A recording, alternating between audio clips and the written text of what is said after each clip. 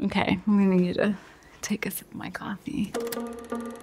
I am a process person. It's always sort of going back and forth, constructing, deconstructing, constructing, deconstructing. You know, my recycling bin is just full of crumpled up paper. It's messy in a very neat way.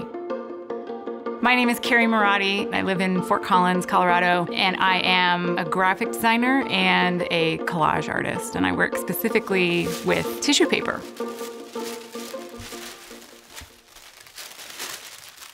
Maybe try it like if you need to. Did you see my face? I'm like, oh, that's not working.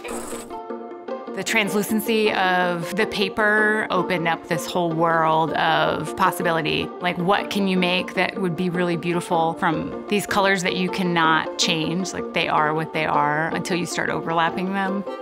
All these places I've lived, living in the American Southwest, living in the Midwest, and now living near the mountains, it's just all rolling together and is finally sort of manifesting into this collage work, which is life-changing for me. All of those experiences allow me to just explode onto the paper in a way that I'm not held back by anything.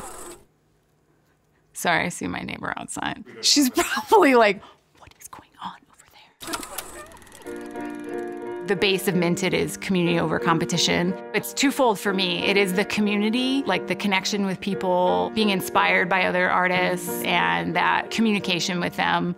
And then the confines of a schedule work really well for me. It forces me to finish things, which is good, because I need that push.